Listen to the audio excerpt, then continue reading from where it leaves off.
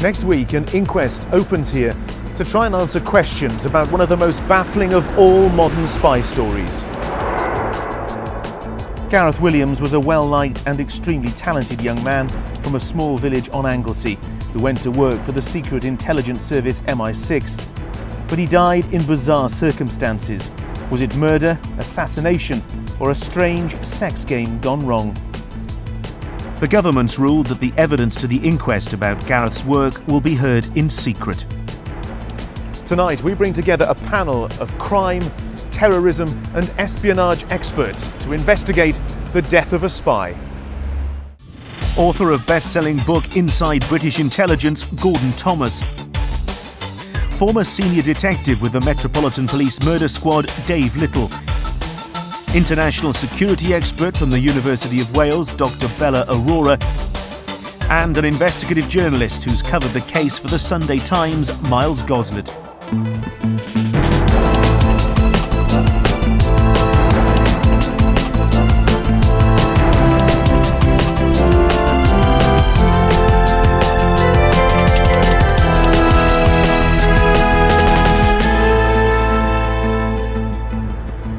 In that building work Britain's real-life James Bonds, the men and women of the Secret Intelligence Service, or MI6.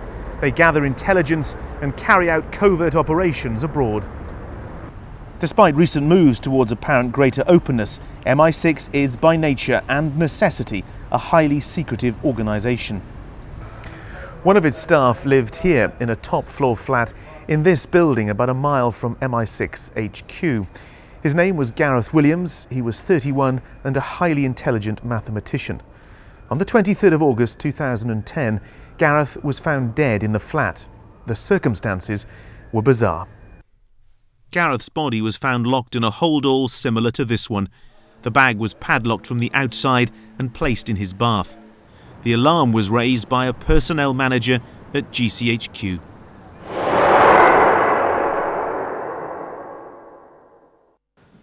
Obviously, this is a personal tragedy. A hugely gifted young man, dearly loved by his family, dies young. But the mystery surrounding his life and death has made this a story of international interest. Miles, you've studied the events leading up to police going to Gareth's flat.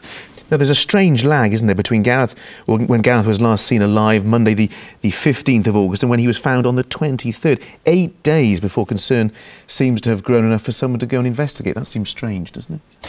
Well, it's extraordinary, really. It's very curious. It's one of the overwhelming mysteries surrounding this case. How is it that somebody who had a job such as his, clearly did some very sensitive work, could go missing for that period of time? And how is it that nobody knew where he was? How is it that his employers didn't know where he was? You know, these are the sorts of questions which the coroner is going to have to get to grips with. Gordon, this was an MI6 safe house, is the term. What do we mean by that? Well, a safe house, by its very name, is a safe house. It's where the intelligence people put their agents when they're going out on missions, coming back, where they put people they want to interrogate or interview. The question that this case raises to me, I think, is this. It's a safe house on 5 floors. He lived on the top floor. Who was in the house in those 8 days when he was dead? Did nobody see him come in? Did anybody see anybody come in? Well, the detectives are now on the scene, and let's bring in the former detective, Dave Little. What would be your first move when confronted with a crime scene like this? I think murder. Obviously, any suspicious death, the first thing you do is think murder, because you can never get the scene back. Preserve the scene, start fast-track actions, CCTV, house to house, speak to witnesses, those sort of things to find out exactly what had happened. But the most important thing is to keep the scene as it is. And who would take charge in this instance? Would it be the detectives? Would it be MI6? Or would there be a conflict here? No, the primacy would remain with the police to investigate the death. The information that MI6 want to give is what they will give. The police will deal with whatever they have. You must realise there's a very, very difference between intelligence and evidence. And the police, although intelligence is good for us, we deal with evidence. So, police were confronted with a body and a bizarre death. But who was Gareth Williams? Gareth grew up here on Anglesey. He excelled at school, taking his maths GCSE when he was just 10 years old. By 17, he'd graduated from Bangor University with a first-class degree. A spell at Cambridge University followed, but his mathematical skills had brought him to the attention of GCHQ, the government's communications listening post. In 2001, it signed him up. His work over the next 9 years remained shrouded in secrecy. When Gareth died, he was coming to the end of a year's secondment to MI6. As one of Britain's foremost boffins, what sort of work was he doing for the intelligence services? Well, Bella, we know Gareth was part of a team dealing with communication intercepts. What sort of threats would he be looking to combat? Well, at the time when Gareth was in post, this was actually a very critical time in terms of the emergence of new agendas that were formalised in policies. So 2010 in particular is when we saw the formalisation of policies relating to the national security strategy of the UK, and also work that was going on at NATO about developing a new strategic concept. In both of these cases, the work of related to cyber terrorism and terrorism were at the top of the agenda. It's very interesting that when he was initially discovered, the story that was put out was that he was a backroom boy, effectively somebody who performed lowly functions, had a lowly status within the organisation he worked for, and yet we now discover that he, shortly before he died, he completed a training course and could be deployed on operations. This suggests, at least, that he had a much higher status than was initially than we were initially told about. Because we know Gareth had been to the States. Yes, he had been. He'd worked at the National Security Agency, where he'd been playing quite an important role, learning about the tactics being used in Afghanistan, and that's quite important to understand his links. He wasn't just some office boy. Now, at this stage, police had very little to go on, and it's now gradually emerging that a lot of the apparent evidence was actually misleading. Detectives here faced a puzzle. There'd been no sign of forced entry at Gareth's flat, but the door had been locked from the outside. By whom? It meant that somebody had to be inside the flat when Gareth died. Neighbours have said that the building, then an MI6 safe house, had been burgled a few months earlier. Police have not confirmed this, but if true, it clearly constituted a major breach of security. Then there was the sighting of a man and woman of Mediterranean appearance who called at the building a month or two before his death. Who were they? Well, a lot more emerged about the case recently in a special hearing in front of the Westminster coroner. Mars, it seems the Mediterranean couple may not be as important as first thought. What are your feelings about that? Well, I think the Mediterranean couple are interesting, but in a slightly different way. The police attached enormous significance to them from a pretty early stage, and then 4 months after Gareth's body was found, they put out a witness appeal for them. They released 2 photo fits. 15 months later, we hear that in fact this couple were, in the words of the coroner, a bit of a red herring. And a complete lack of forensic evidence in the flat. Well, that is obviously bizarre. I mean, I think it does, you know, it's very difficult to dismiss the possibility that somebody else might have been into the flat and cleaned it thoroughly, forensically, because I'm sure Dave will tell us how unusual it is that a flat could be discovered with a dead body in it, but no fingerprints and no DNA. Dave, have you ever worked on a case where there is no forensic evidence? I have had one. I've had a homicide where there was no forensic evidence in the room. Highly unlikely. It does happen, as well, it has happened once in my experience. You've got to look at it from the perspective, you've got to look at all potential options. We do not know at this stage if he did not kill himself. If he did kill himself, then there wouldn't be any other forensic evidence in there. If it happened with either his consent or otherwise, I would still expect some DNA from somebody to be in that room, quite frankly. And obviously the furthest extreme is that if it was forensically cleaned. Gordon, could this flat have been cleaned up? Clearly some extraordinary activity happened in there, and yet it's sterile. Well, MI6, MI5 and GCHQ all have units that are known as housekeepers. And they go around, clean houses, safe houses or what have you, keep them tidy, that's their normal jobs, furnish them, all that stuff. They're also experts at removing any evidence. Miles, the family's lawyer has said that there was a high probability that there was a third party present in the flat at the time, and talk about dark arts. What do you make of that? Well, I think that those were very carefully considered comments on his part. I think that he made them almost certainly with the full blessing of Gareth Williams' family.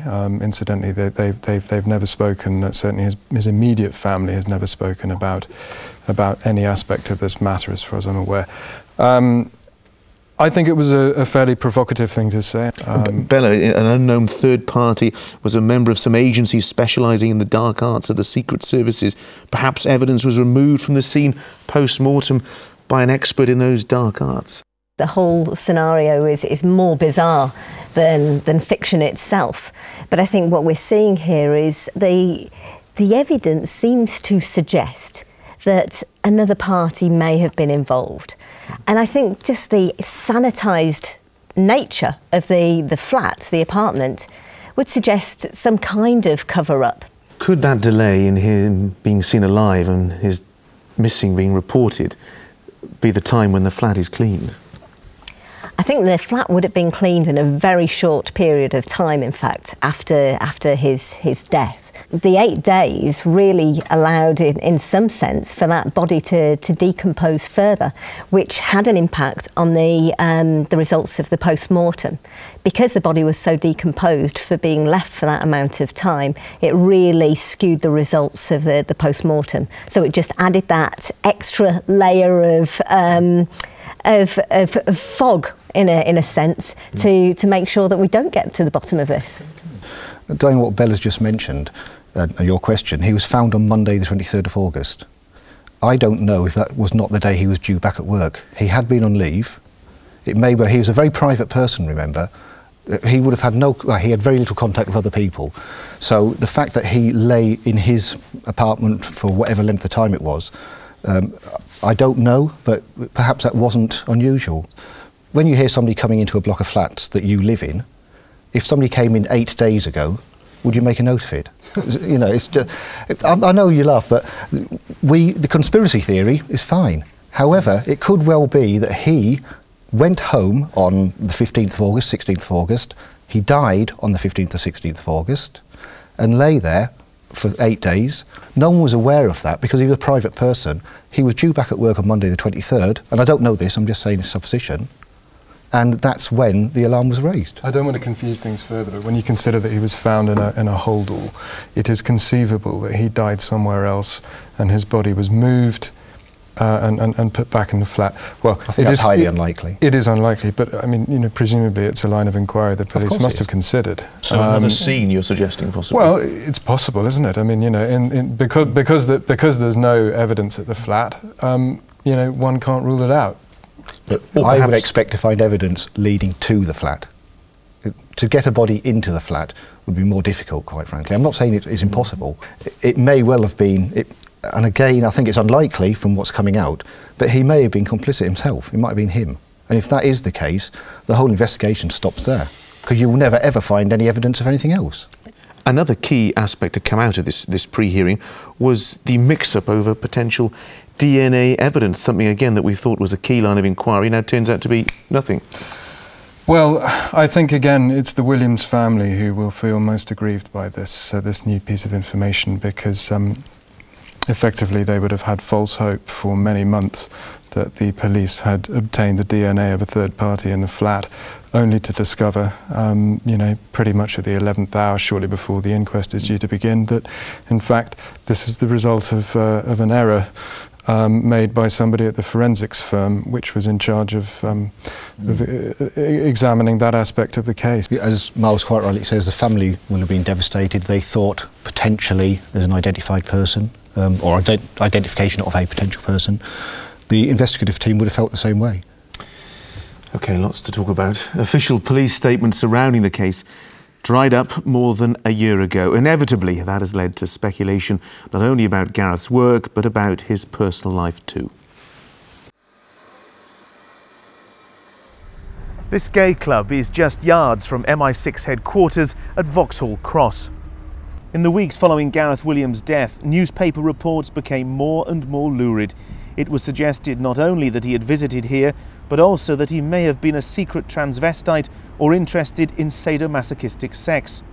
But had Gareth become the victim of a carefully constructed smear campaign deliberately designed to confuse investigators and perhaps to protect a killer?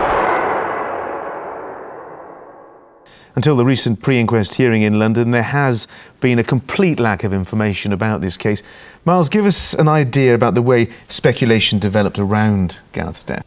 You just showed on the clip the gay club that he supposedly went to. Well, I've talked to one of the managers of that club, and he said that he didn't recognise Gareth Williams as having visited the club before.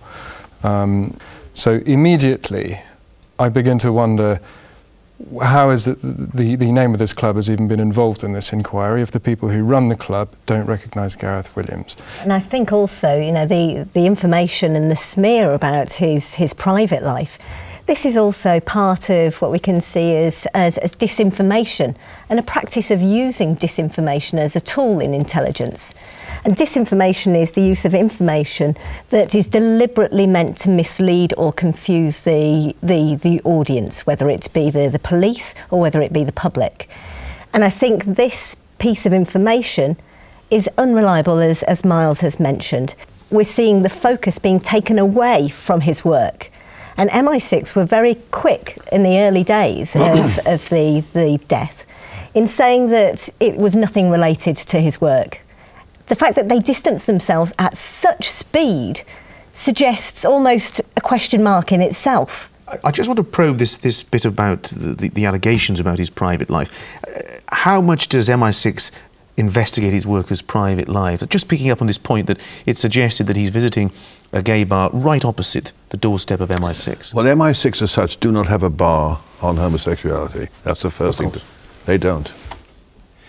However, you know, if he's a security risk, depending who he's meeting, and they think somebody's a security risk, he would be taken aside and cautioned by his line manager. And that's a normal progress within an intelligence service like that.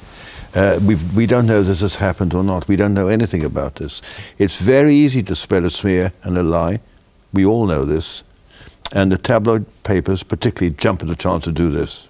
Of what relevance was his sexuality in any case? And why is it that within 48 hours of his body being discovered, a newspaper was reporting the fact that not only was he gay and stating it as fact, but also that he was possibly a transvestite. I mean, how this was relevant, and more to the point, where this information, so-called, came from, is rather unsettling. It could come from anywhere, and there are people who want their 5 minutes of fame. So it's very, very easy to ring up an editor of a newspaper and say, I've got a story, and then that's what sells newspapers. There doesn't have to be an awful lot of truth in it, I'm afraid. Well, these more lurid aspects of the case have obscured what was certainly a personal tragedy and what may also have been a national one. Gareth Williams was a young man with a bright future. Dearly loved by his family, they laid him to rest in this cemetery just a few miles from his childhood home. Locals here are understandably protective of the family, and we were refused permission to film nearer the grave. But the funeral itself only raised interest in Gareth, because one of the mourners was MI6 Chief Sir John Sawyers, who told the family that Gareth had done really valuable work in the cause of national security. This begged the question, had Gareth also given his life in the cause of national security? And if so, who had killed him and why? To my knowledge, this is the first time that an intelligence chief of MI6, which after all is the most senior intelligence chief in the British Isles, or in Britain, has gone to a funeral of an officer who was dismissed at the beginning as being not very important. He could have said, look, I'm very sorry to the family, quite simply, without having to go all the way up there with 5 of his people and have his 5 officers admitted through the side door of the chapel while he stood outside as we saw him walked amongst the family and said a few words, how sorry he was, what a great man he was, and he flew out as quickly as he'd arrived. The public interest and the media focus meant that he had to come, but also, more importantly, I think the fact that he's aware that MI6 have closed doors in terms of any flow of information about the case. And so this, in a sense, was an element of almost a gesture, a goodwill gesture. But I think also it does highlight that Gareth's role in MI6 may have been a lot more central and prominent than it's ever been made out before. We know that the coroner is very interested in the bag. In fact, she's talked about a demonstration being possibly conducted in the court. The suggestion is at the moment that it is virtually impossible for Gareth to have locked himself in the bag and someone else had to have been there. The bag was padlocked from the outside. It would have been very difficult for somebody to climb into a bag, zip it up, and then padlock it while being inside that bag. The coroner is rightly focusing on this. I think she even said it was practically the centre point of the entire inquest. To sum up here, Gordon, what do you think may have happened or went on in that flat? What could be a scenario? Paint a picture for us. I think the most likely verdict is going to be an open verdict. I don't think we'll never get to the bottom of this. There's been so much washing of the truth, or what may have been the truth. Bella, your thoughts? Do you think we'll ever get to the truth? Unfortunately, I don't think we're going to get to the bottom of this, but that's just the very nature of how our intelligence agencies work. But I think what we're seeing in terms of the scenario, if we're looking at a theory, I would suggest that we may have to look closer to home for those answers. Because I think even if the agencies that are on our doorstep haven't been involved directly, there's almost an element of complicity that we can suggest just by looking at not so much the evidence, but the lack of evidence and trying to connect the dots between those grey areas. It's hard to imagine that our own intelligence agencies don't know more than they're letting on. Dave, you're led by the evidence. Do you think we'll get the answers we want, that the public want in this case? I'm not certain that you'll get the answers the public wants. I'm certain that the coroner will get all the information and all the intelligence before the inquest verdict is reached. As I said earlier, intelligence is not evidence. The only thing I know for a fact is that Gareth Williams is dead. Past that, I don't know what else happened. And Miles?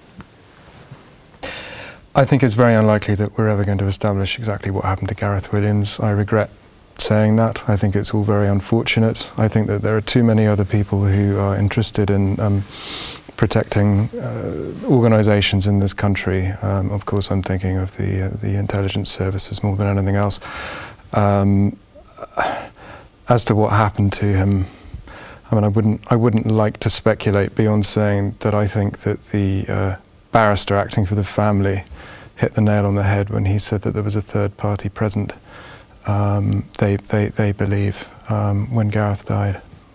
Agents proficient in the dark arts? Conceivably, but I don't think we'll ever know. Well, this case is going to continue to make headlines, as we've heard, around the world when the inquest opens next week. The coroner, Dr. Fiona Wilcox, has already said it has caused much public anxiety and concern, and of course great distress for Gareth Williams' family. Thanks to all my guests, and we'll see you again next week at 7:30. Good night.